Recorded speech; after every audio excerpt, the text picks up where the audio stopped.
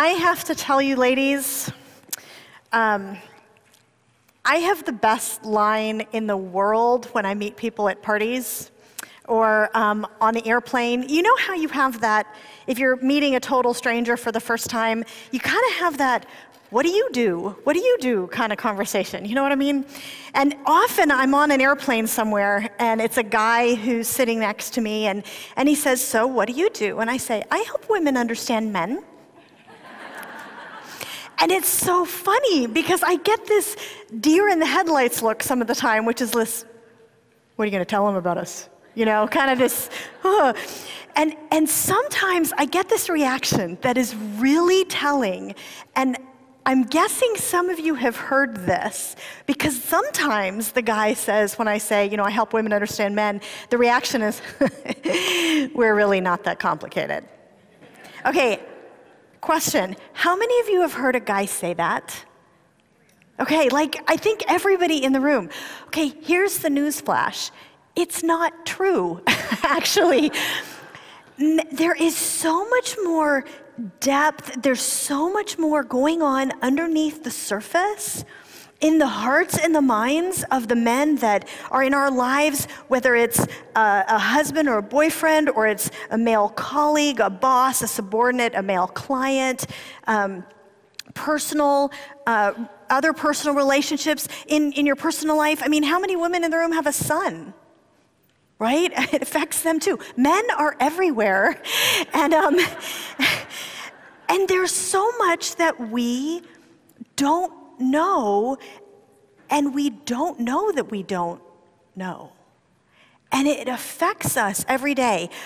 And it's very applicable to what we're all here tonight as women in the workplace, women for whom stepping into the positions that God has called us to is very important to us. I'm guessing that's very important to everybody in the room. And I know that Cheryl is going to talk a little bit later about some of those plans and purposes and some of the ways that has worked in her life and in the lives of many women leaders. But I want to step back and step back a minute and start talking, before we even get there, about some things that really matter because there could be obstacles that we're putting in our way to stepping into some of those places that God has for us, and we don't even know it. So let me back up for a second and tell you how I got here, because I am a social researcher, but I sure didn't intend to start out this way. Kristen, introduced me. I used to work on Wall Street. I was an analyst for years. And when this whole thing started because when I moved from New York to Atlanta, which is where I live now, I had the opportunity to write a couple of novels.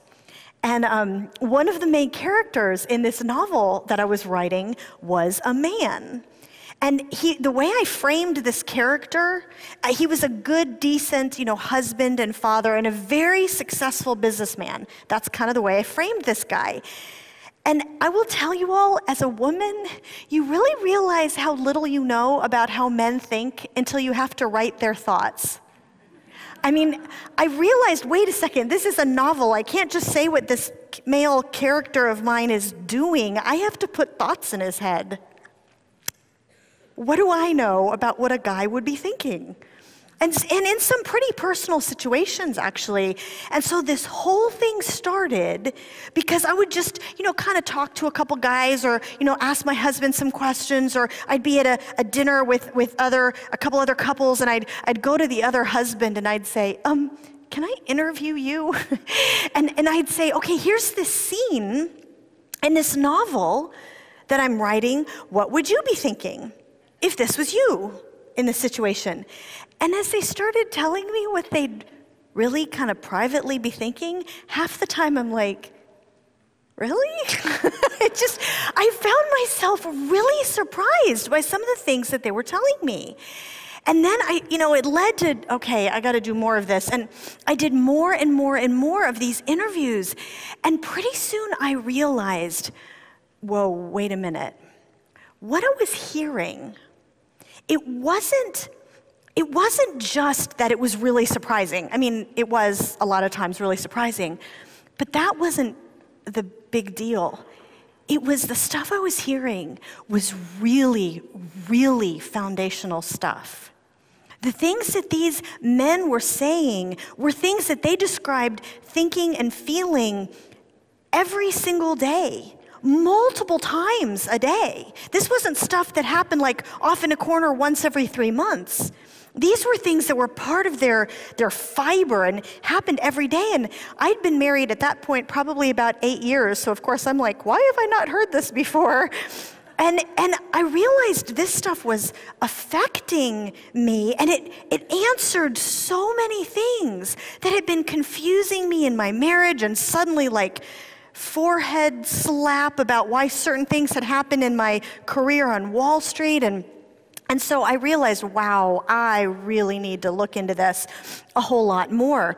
And that was the genesis for how this whole big project started. Since that time, when I realized this couldn't stop with just creating this novel, this had to be a much bigger project. I started interviewing and sort of more formally surveying men, and then we did the project with women to help men understand women, and we've done these surveys at home and in the workplace. We've done the surveys now to help kind of parents understand their children. We've done so many more of these that now I have, over the last 11 years, I have interviewed and surveyed, I think I'm up to close to 14,000 men and women, 7 nationally representative surveys to try to dig this stuff out so that what I can bring to you is not just my opinion. Usually if it made it into the book, it sort of contradicted my opinion, actually, because it was so surprising. Now, before we get started talking about some of these things and why they matter, because both of those are important, I do want to let you guys know that I am going to be making some generalizations as I equip you in some of these areas that I've been learning, a few steps ahead of you. I'm going to make some generalizations. You need to know that. If I say 75% of men said one way, there's always going to be exceptions. By definition, 75% of men said one way, 25% didn't, right? There's always going to be exceptions. Everybody is an individual. The key is for you to learn the men that you work with, or if you want to apply some of this over to your personal life, your husband or boyfriend or son, so that you can see this stuff when it happens. Okay, so this is really why this matters to us. We all as women, we all have been given these great gifts of leadership. Cheryl's going to be talking some about that. We have been given so many opportunities, and we don't realize that sometimes there are barriers in our way that we don't even realize are there, and obstacles that could be preventing us from stepping into what God has for us. Let me give you an example of why this matters, that we understand, and why it would be so important for us to talk about today, of understanding the men that we work with. You don't realize this, but when you work with men, you're working with a foreign culture, okay? When I was working on Wall Street, my job was to work primarily with the Asian financial market, and that had me working a lot with large Japanese banks. And I came straight out of graduate school. I made every rookie mistake in the book.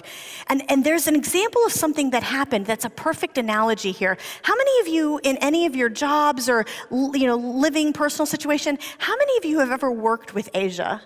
In any of your, here on the West Coast, I would imagine that's a lot of you. Yeah, okay, so a lot of you have. So you're going to understand this immediately, the story that I'm going to tell. So I started working with these Japanese banks. I would go into these meetings, and I was usually the only American in the room, and almost always the only woman in the room. And I would walk in, and I would do the American thing with my business card, and I'd hand them my card, and I'd take theirs, and I'd go, thanks, and I'd move on. Now, I think I heard an audible gasp from some of you that have worked with Asia. You kind of went, and you winced, because you know, which I didn't, that in Asia, the presentation of the business card is a ceremony, and it is very meaningful, it's very purposeful. You hand over your card with a small bow, you receive it by 2 fingers, and you do a very careful reading.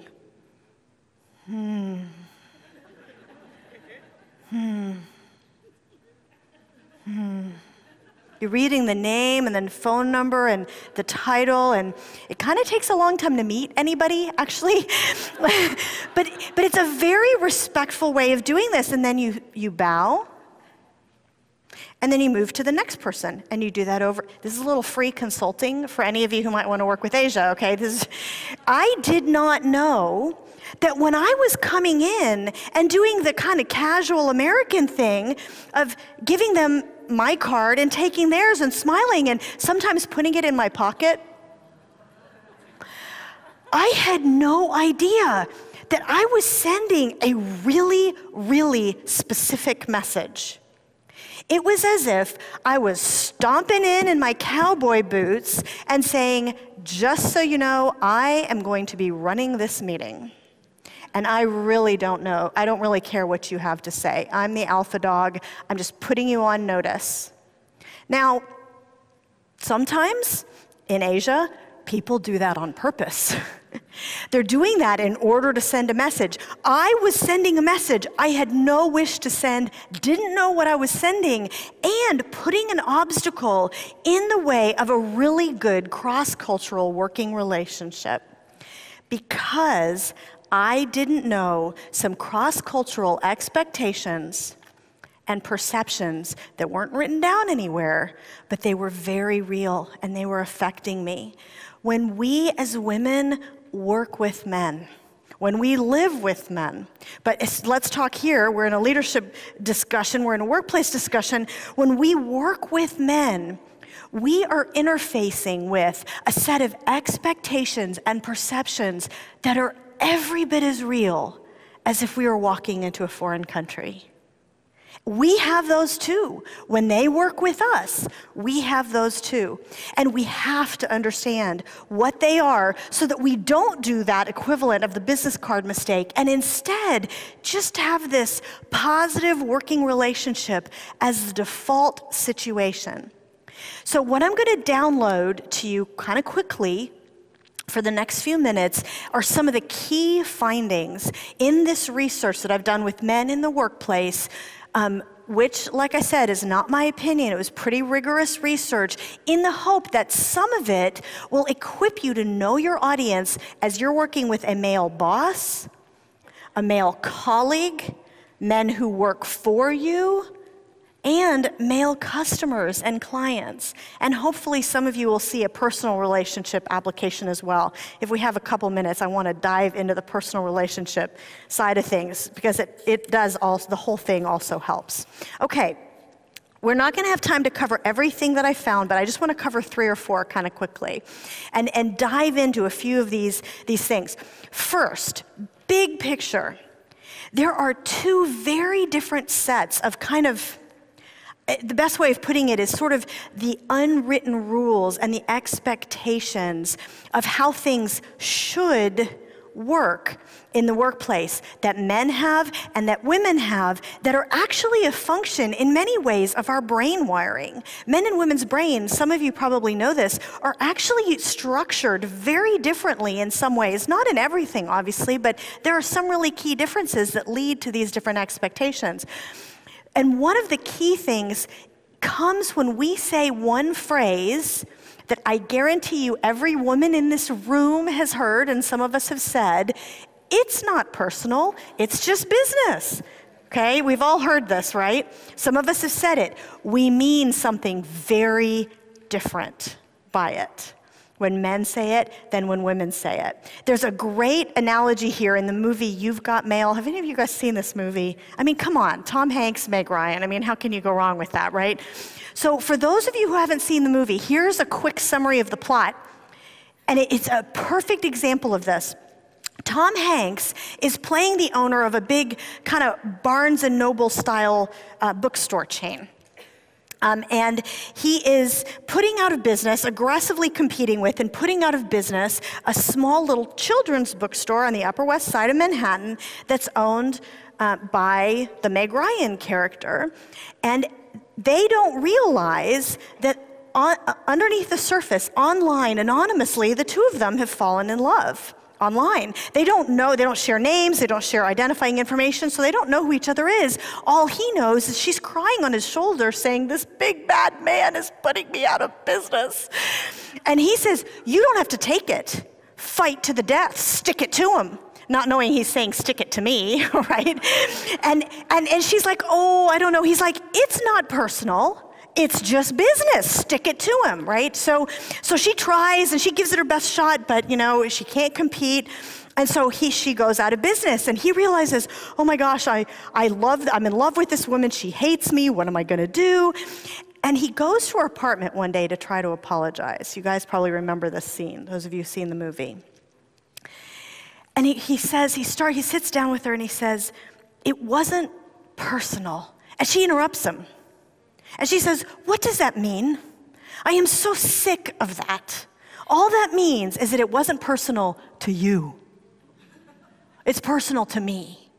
And it's personal to a lot of people. And what is so wrong with being personal anyway? And of course he's like, nothing, But that little exchange shows something very important about the difference between how men and women view the world and some of the unwritten rules that come along with that in the workplace.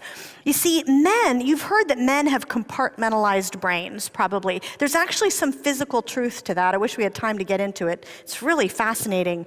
But what it means is that for men, there's like two different planets. There's work world. Let's start here. Personal world. There's personal world over here and work world over here. And in their mind, these two things are two different planets, and they function by very different rules, and kind of unspoken expectations, and how things are supposed to work is just very different. It's like two different laws of gravity on these two different planets.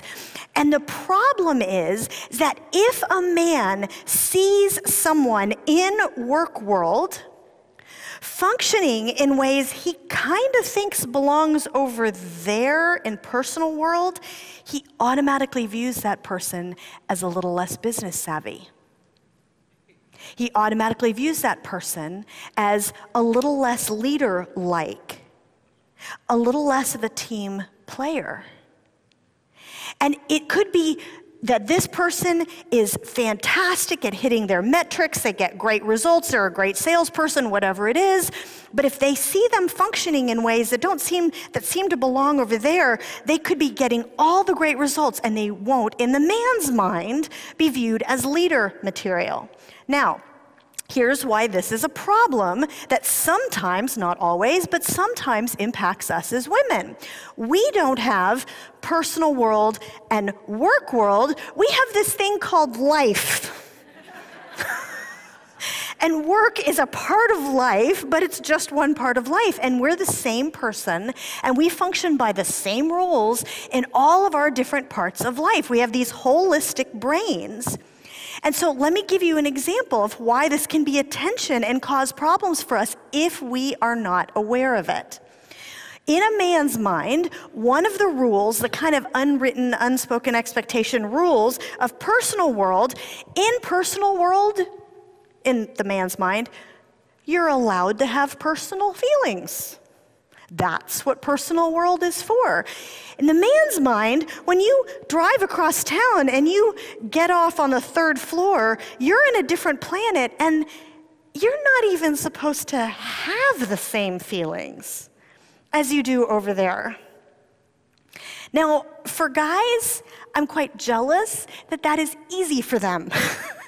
To shut out those personal feelings and not quite take things personally in some ways. For women, we have these holistic brains, and the way God has wired us is that our personal feelings are involved. And that's what provides motivation for us.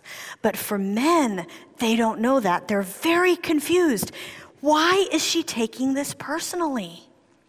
And so what happens, this is just one example of what happens. I would be talking to people and interviewing and doing these I did all these sort of random anonymous interviews. I always felt really bad for any man that was trapped next to me on the airplane for 2 hours.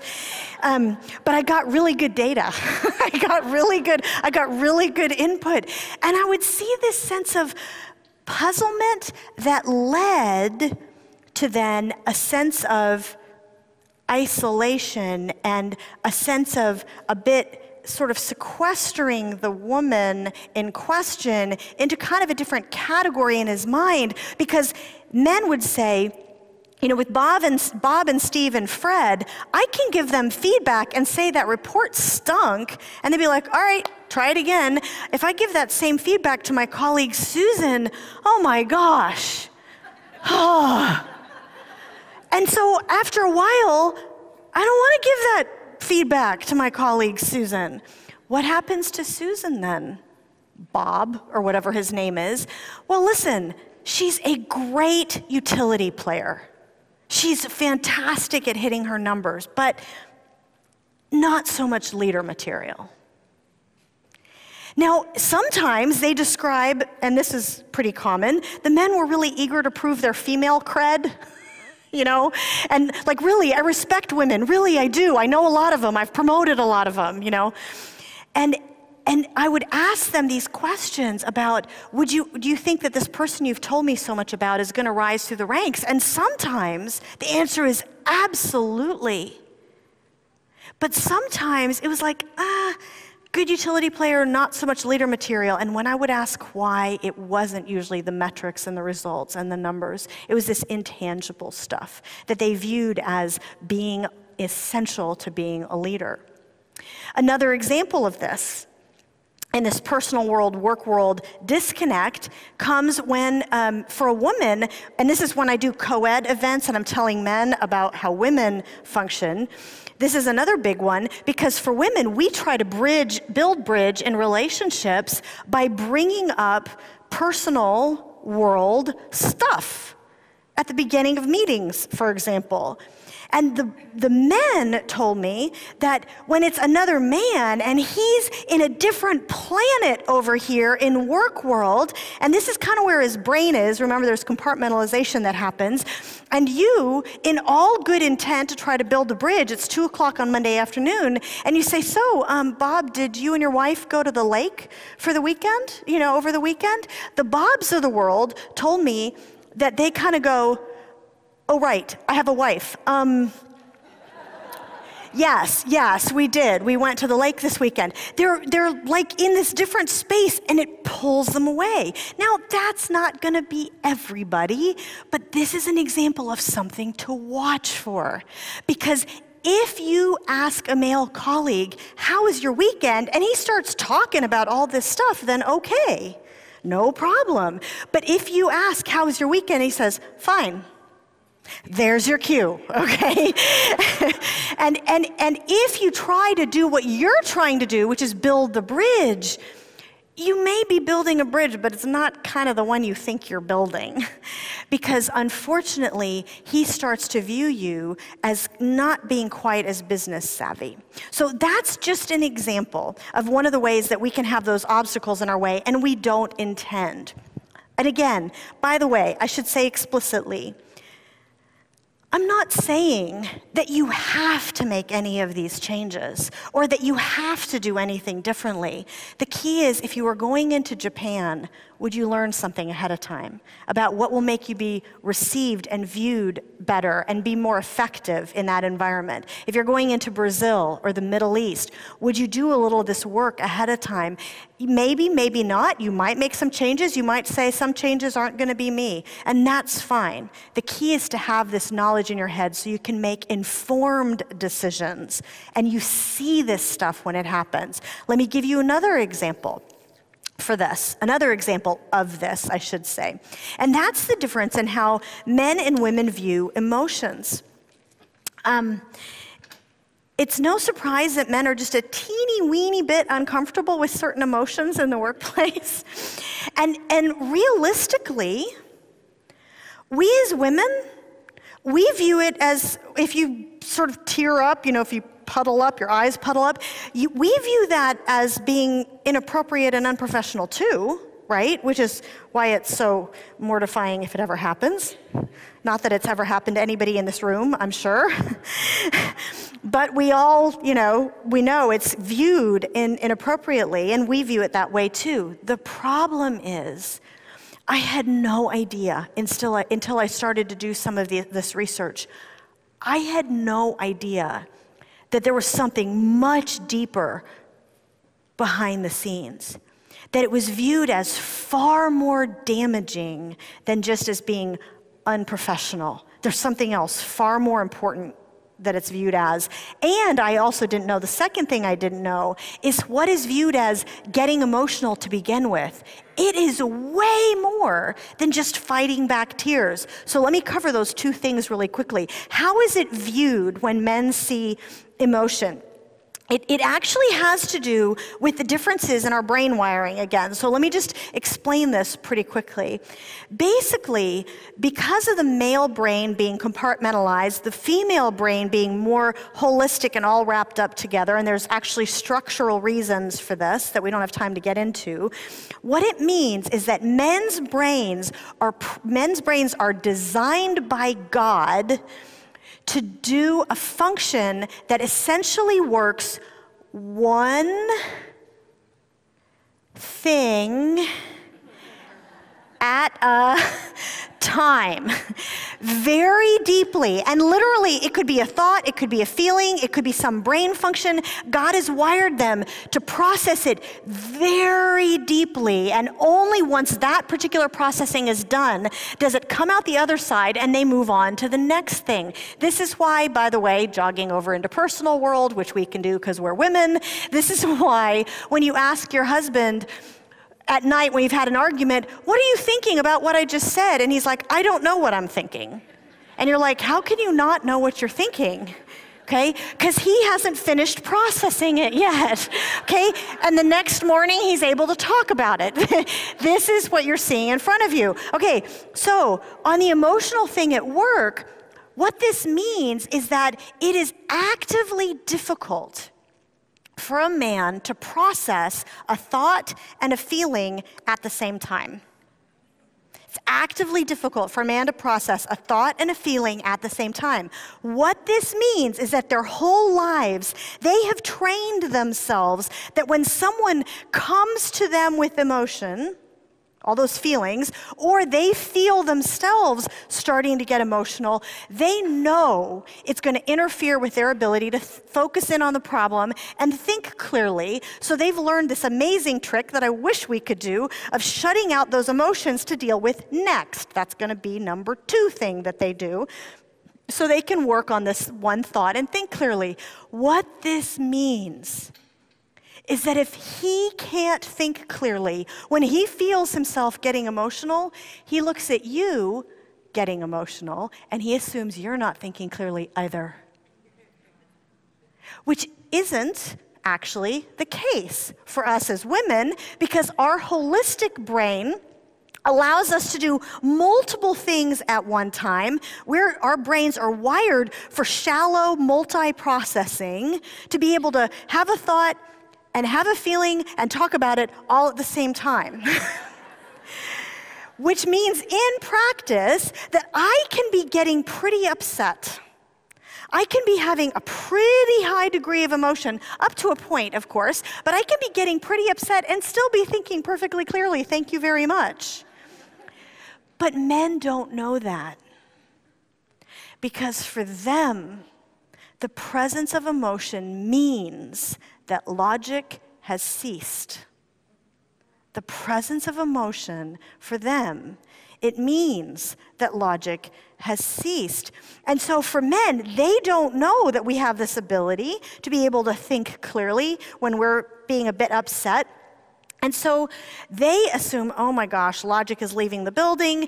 And so I would hear these stories like the guy next to me on the airplane who would say, I'd ask him a question about something we were talking about emotion, he'd say, I'd just give you an example of what just happened, the meeting that we're flying back from. And he would tell me a story of, like, this is a guy who was a partner of a big consulting firm, and he'd brought a senior associate who was a woman with him, and they were in sort of an awkward kind of consulting firm situation because it was sort of a beauty contest meeting that was business development with a client, but it wasn't just them, it was a couple of other consulting firms all in the room with the client trying to win the business at the same time. Awkward. And one of the things that would happen is that he was describing these other consulting firms kept criticizing their firm. They were the big gorilla, I guess. And he said, my female colleague, got really irritated that they kept getting criticized. And so she just kind of went quiet for the rest of the meeting. And he said, and I am so bummed because now she's the only other person from my firm there, and now I can't trust her judgment of the whole meeting. Wait, what? And he would say, well, she got quiet, and meaning she got emotional in his mind. And so now I can't trust her judgment of the whole meeting. And I'm like, let me tell you how the female brain is wired. But imagine the difference. Let's pull it full circle, ladies. Imagine the difference if this high-rising, high-potential, high-capacity, leadership-oriented female colleague of his would have just known this. She could have thought to herself, you know what? I bet he viewed that as getting emotional. And so she would have walked out from the meeting and she would have said to her colleague, Jack, that was really irritating.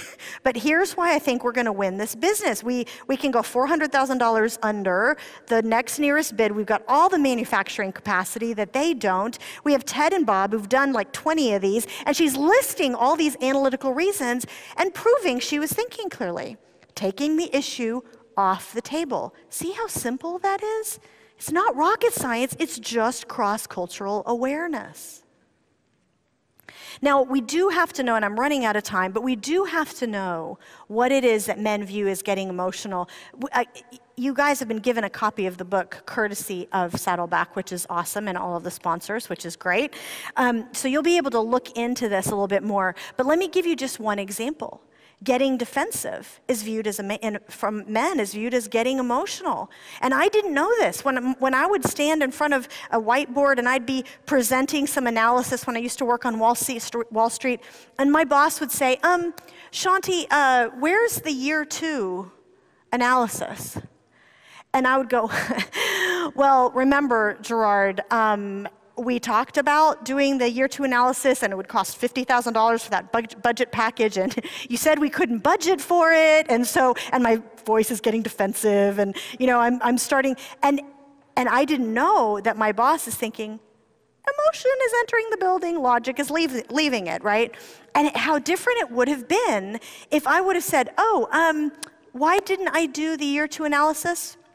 Well, you'll remember we talked about it, but decided that the $50,000 wasn't going to be appropriate for the analysis. So completely calm. It's a totally different perception. So those are just some examples, and I'm completely running out of time. So I know we started just a little bit late. I think I have about 3 more minutes. Let me mention one other thing, just to get it in your heads, so that you may have a chance to start seeing it, even before you have a chance to start looking in the book. There's something really important you need to know, as most of us in here are strong, competent, talented women. Probably some of us have strong personalities. Many of us have heard or seen this weird and really infuriating double standard where a strong and competent man is viewed as assertive and a strong and competent woman is viewed as something else. And we have clients, we go all over to different corporate environments and women's leadership conferences, and I had a global HR director tell me that they did a retention study, and they looked at all the women that had left this big company in the last 3 years, and that 50% of the women that had left were ranked or in their file or there's some note that they were difficult. Why is that? It turns out that there is something we don't know about men, and we have to. We think men are so confident. They want this direct approach. They've got this big ego. Man, if you believe that, you will set yourself up for the worst perception ever. Because it turns out that underneath the surface of that strong, confident-looking man is this feeling. I really want to tackle a challenge. I really want to do great things, but I'm really not sure I know exactly what I'm doing, and I hope nobody finds out. And there's so much more vulnerability underneath the surface that we don't even know is there. A self-doubt that we don't even know is there. It's a raw nerve, and you can hit the nerve by this direct, what you think you're supposed to be, which is this direct, aggressive approach, instead of approaching something just a little bit different. Instead of, why did you choose that pricing, Bob? Hey, Bob, I know you've been working on this for a couple of months. Help me understand. Help me understand the reason for this pricing. It's the same question, but it's viewed in a way that says, you have a reason, I'm not there yet, help me understand, as opposed to hitting that raw nerve. And again, we don't have time to get into all of that, but it'll make such a difference if you do that, if you have that cross-cultural awareness. What is the top advice that the men gave to the women on my survey? It was really, really encouraging. When I asked the men, if you have strong and if you have talented women who are living and working in a world of men, what's your top advice for them, for us? And instead of like a laundry list of things that they wish we'd do differently, there was this kind of, this you go girl kind of feeling. There was, don't try to change to be like a man. Just be yourself. I mean, even though it wasn't a Christian survey, there were tons of these comments that basically said, God has made you with all these amazing strengths. Embrace those. Don't try to be like a man, because when women try to change to be like a man, have you ever noticed that they take on the most obnoxious characteristics of men that men hate about each other? Okay? And instead realize, one man said, look, it's about learning another language. If you go to France, you're not going to be understood if you just speak louder in English.